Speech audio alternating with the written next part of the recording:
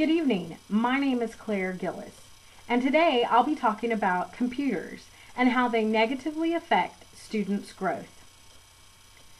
Technology today has advanced leaps and bounds compared to 10 years ago.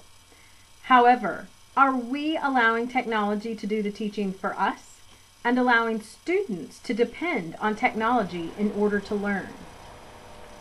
Today, we are speaking of how computers negatively affect student growth.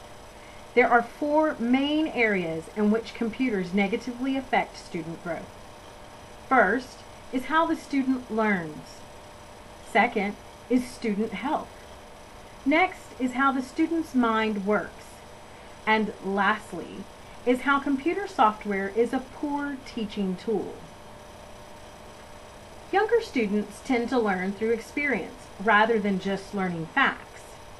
Students need a three-dimensional world in order to learn successfully.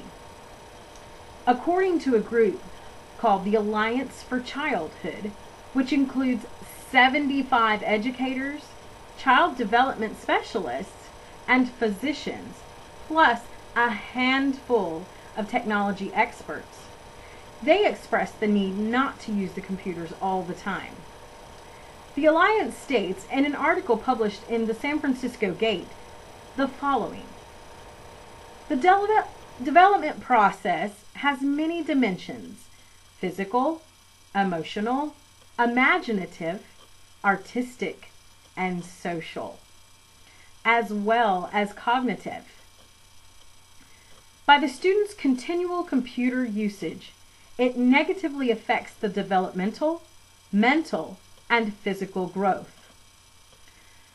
Just as there are effects on the mental growth, there are also effects on a student's general health from the excessive use of computers in the classroom.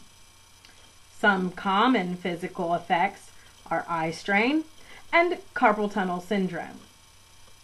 According to education.com, studies show that for young children, this can lead to sitting for long periods of time, unsupported, with necks twisted and wrists overextended. The effects on the cognitive development can be poor imaginative and creative abilities, along with stunted brain growth. Many parents believe that by the child playing an educational game on the computer, it's better than sitting them in front of the TV.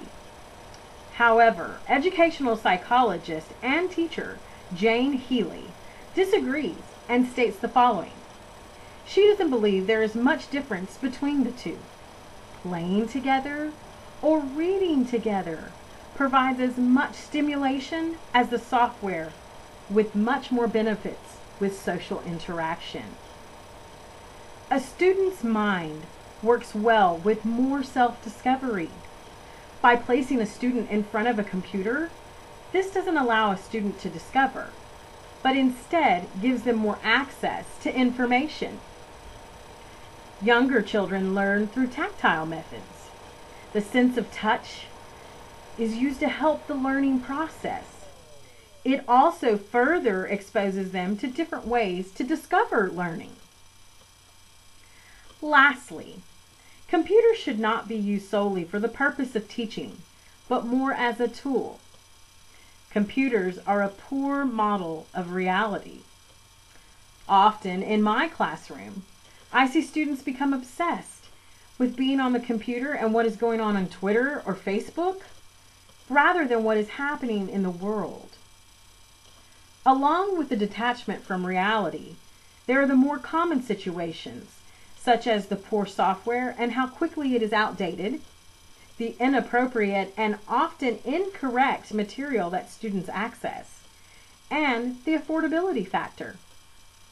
According to Julie Henry, education correspondent for The Telegraph, there has been no proven advancement in academic performance by using the computers in the classroom. In the end, technology is a wonderful tool, but not a solution when it comes to education. Thank you so much for your time and attention.